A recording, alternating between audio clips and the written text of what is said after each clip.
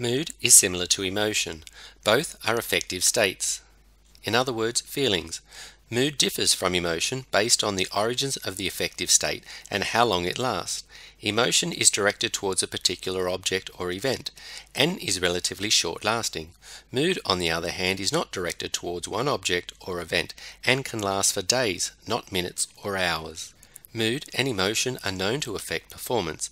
Positive mood, such as happiness or elation, often result in improved performance. Negative mood or emotion, such as sadness or sorrow, often results in decreased performance. In the aviation context, and in particular in an emergency situation where there is limited time and optimum performance is desired, mood has the potential to positively impact on performance. With this backdrop, the aim of the present research was to examine the effect of mood on performance during an unscheduled emergency evacuation, such as a ditching. 45 university students with an average age of 22 years were recruited for the research. No participant had reported to have previously been involved in an in-flight emergency. All participants were asked to complete 2 mood scales, one at the start of the experiment and one at the end of the experiment. After the first mood scale, participants' mood was manipulated.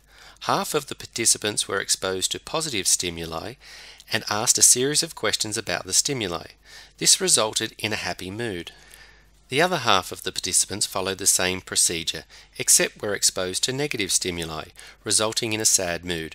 Following this, all participants watched a pre-flight safety briefing and approximately 10 minutes later completed an emergency evacuation in a mock aircraft. Finally, their mood was measured a second time after they completed the emergency evacuation.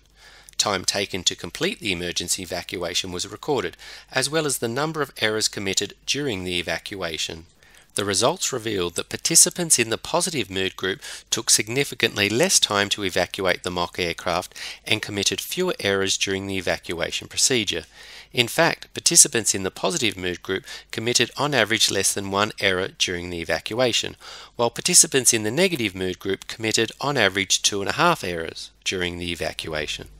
Participants in the positive mood group took 37.5 seconds to evacuate, while participants in the negative mood group took 66.9 seconds. This research was conducted by Morteza Tehrani and Brett Molesworth from the School of Aviation at the University of New South Wales, Australia. A write-up of this research can be found in the journal titled Aviation Psychology and Applied Human Factors.